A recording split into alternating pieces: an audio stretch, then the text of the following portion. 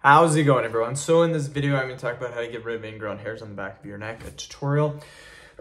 So before I get started, please subscribe to my channel if you haven't already.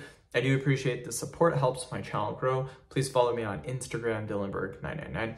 So this is very common. Now, most of the times you get ingrown hairs after you get a haircut. I just had a haircut, you guys. I have no ingrown hairs.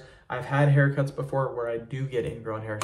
Very, very common because normally they do shave you in the back of the neck, and that's what causes ingrown hairs is the shaving. Now, you can still get ingrown hairs just randomly. It has nothing to do with getting a haircut. And there is an easy way. It doesn't matter how you get the ingrown hairs. There is an easy way of getting rid of them. Literally, all you need to do is get a warm compress and soak it on the ingrown hair for about 10 to 15 minutes. Warm compress, make sure it's not too hot, but make sure it's warm. Hold it on the ingrown hair for about 10 to 15 minutes.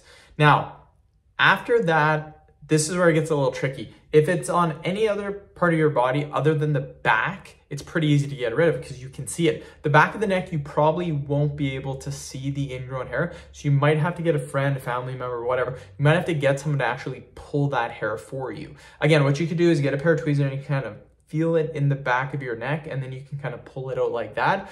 Another thing you can do is after you apply the warm compress, that ingrown hair, chances are the pus will be drained. You could actually a lot of times just leave the ingrown hair and it will actually start to grow by itself normally again. So needless to say, the warm compress works amazing. End of video. Thank you so much for watching.